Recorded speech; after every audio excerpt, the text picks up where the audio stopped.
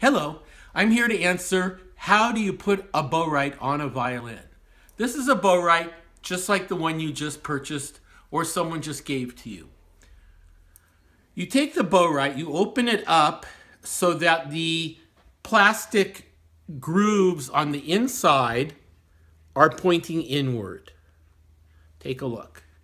And on the outside, there's like a little ledge that you'll be needing later.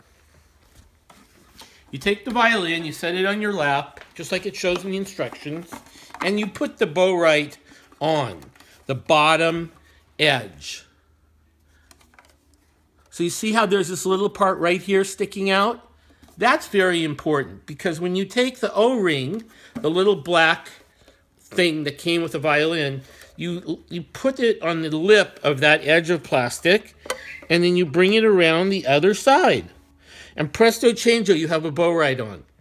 Now, sometimes, and you see how the rubber just goes across, so it's around there, and across. And it's good too, I'll show you with another O-ring. It's good when you first get the O-ring. I mean, they're pretty hard to break, but stretch it out so that it has a little bit more give. Let's say you lose your O-ring, or your O-ring breaks. You can use our rubber band for the same purpose. Just simply take the rubber band, it's even easier to put on an O-ring, and just hang it on over the lip of the surface, and presto changeo, you're set.